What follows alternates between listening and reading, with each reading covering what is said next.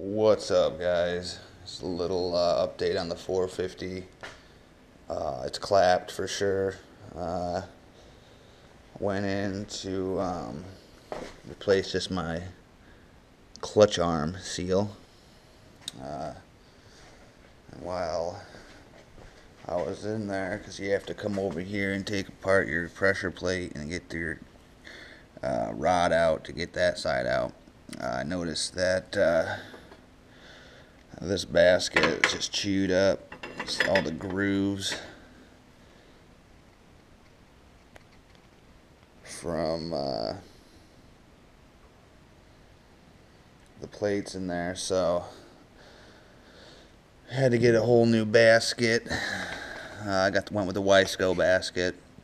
I decided just to get a new centerpiece when I was in there.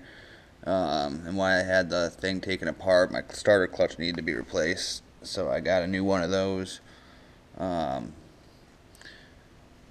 so now I'm pretty much at the point where I just need to put my clutch plates in and the new springs and torque everything down, and she'll be good to go. But I pretty much have a brand new, well, not pretty much, I have a brand new clutch, pretty much every piece. So she'll be good to go soon enough, and she'll be unclapped.